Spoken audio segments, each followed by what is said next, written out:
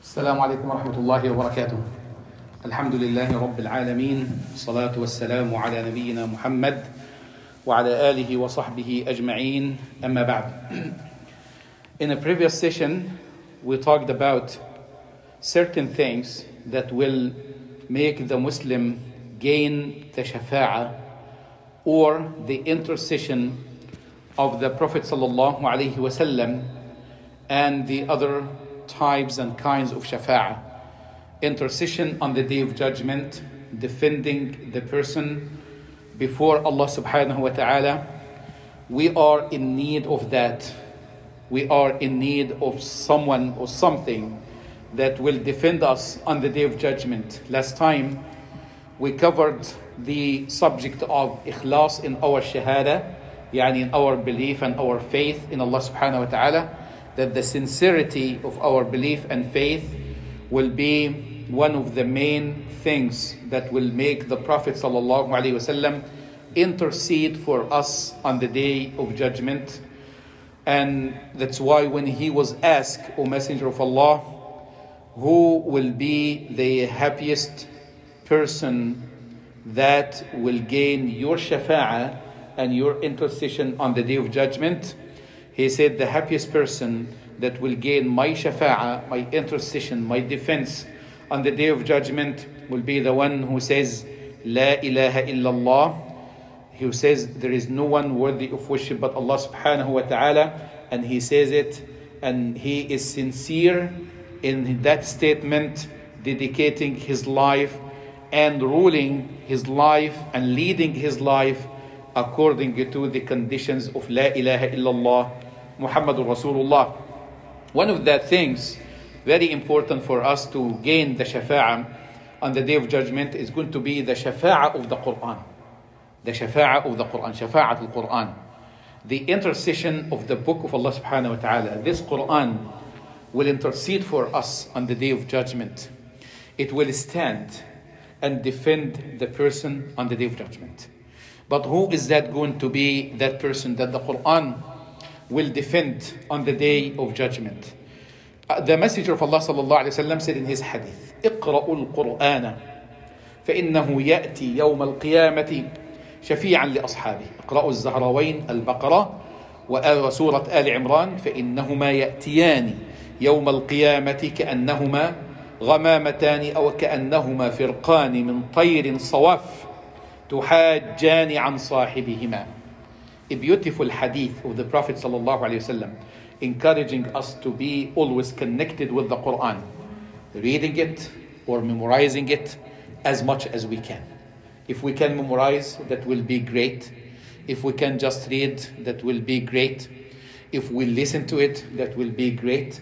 The main thing is to be always connected with the Quran. The Prophet ﷺ said, read the Quran, recite the Quran, because it will come on the Day of Judgment, Shafi'. Shafi' will be in the form of a man that will come and defend the person on the Day of Judgment. And you ask, who are you? Will tell you that I am the Quran. I am your Quran that you used to recite. Be connected with the Quran on a daily basis. Even a small portion of it. Few ayahs of the Quran. That will be a big profit. A big gain on the Day of Judgment. The Prophet ﷺ said, recite the two surahs, Al-Baqarah and Ali Imran, because they will come on the Day of Judgment in the form of the clouds covering the person from the heat of the sun. Or they will come as two rows of the birds flying, and they are lined up, and they will be defending the person before Allah subhanahu wa ta'ala. Tuhajjan. You know what tuhajj is? They will argue. Yani they will talk to Allah subhanahu wa ta'ala.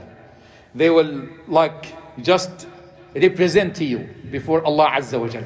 That, oh Allah, this is the one that used to recite us. Oh Allah, forgive his sins.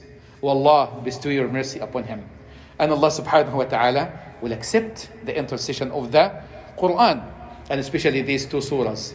And we know from the hadith of the Prophet sallallahu alaihi wasallam about Surah Al-Mulk, إن في القرآن سورة 30 آية نجت صاحبها من عذاب القبر.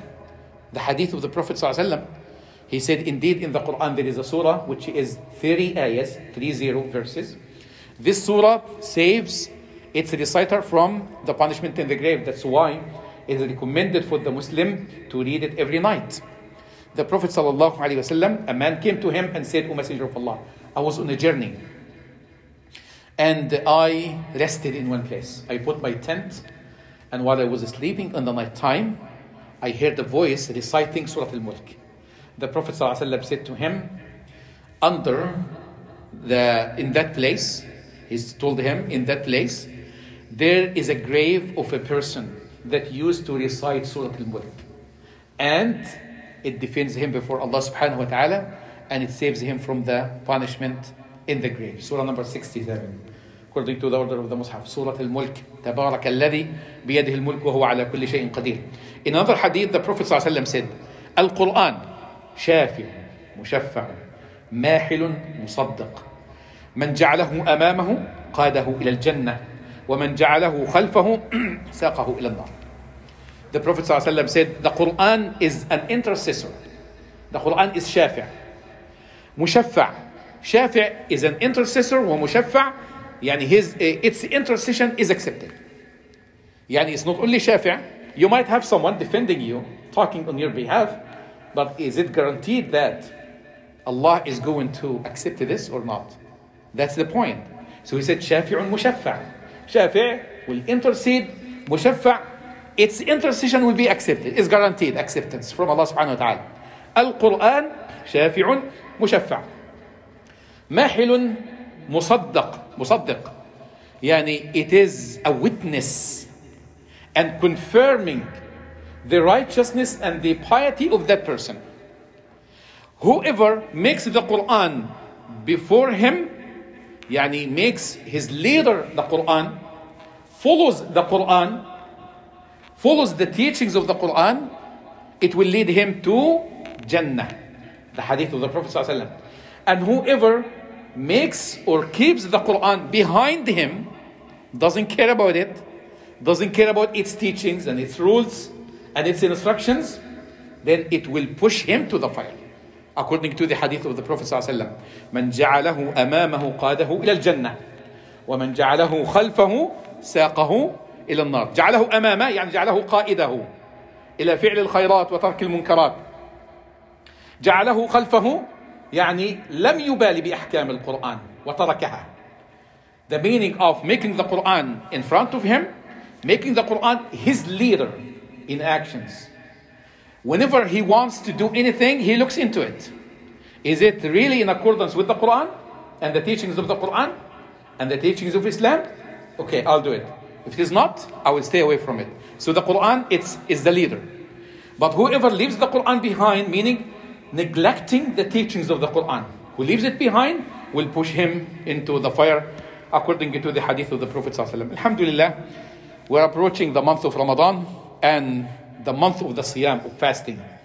And one of the great benefits of fasting, subhanallah, the fasting, the Siyam, will be a shafi' also on the Day of Judgment. It will be an intercessor on the Day of Judgment. الصيام والقرآن يشفعان للعبد يوم القيامة. The hadith of the Prophet ﷺ. The fasting and the Quran will come as intercessors for the person in front of Allah subhanahu wa ta'ala, before Allah Azza wa Jal, on the Day of Judgment. The Siyam will say, fasting will say, O Allah, I have deprived him from food and drink during the day. And the Quran will say, O Allah, I have deprived him from sleep during the night. It refers to the actions during the month of Ramadan, that we fast in the daytime and we pray in the night time and we read Quran in the night time. So both of them will come as shafi'ah, as two shufa'ah, two intercessors. The Prophet ﷺ said, فَيُشَفَّعَانِ, يعني their intercession will be accepted by Allah subhanahu wa ta'ala on the Day of Judgment. ومن هذه الأعمال أيضا التي تجعل العبد ينال الشفاعة يوم القيامة هي أن يطلب الوسيلة بعد الأذان للنبي صلى الله عليه وسلم. يعني after the adhan you make the dua which is asking Allah subhanahu wa ta'ala for the wasila, the high position in Jannah for our Prophet sallallahu alayhi wa sallam, as he said in his hadith, من قال حين يسمع النداء اللهم رب هذه الدعوة التامة والصلاة القائمة آت محمد الوسيلة والفضيلة وابعثه مقاما محمودا الذي وعدته حلت له شفاعة النبي صلى الله عليه وسلم يوم القيامة. That the Prophet صلى الله عليه وسلم said in the hadith what it means. Whoever says after listening to the adhan, O Allah, the Lord of this perfect call, رب هذه الدعوة التامة, the Lord of the salah that is going to be established, and الصلاة القائمة, give Muhammad sallallahu alayhi wa sallam al-wasilata wal-fadila, these high positions in Jannah, and raise him in the praised position on the day of judgment, which you promised him. When you make this specific dua after the adhan, the Prophet sallallahu alayhi wa sallam said, the shafa'ah of the Prophet ﷺ will be guaranteed for that person who is asking who is asking Allah subhanahu wa ta'ala for the wasila for his Prophet ﷺ.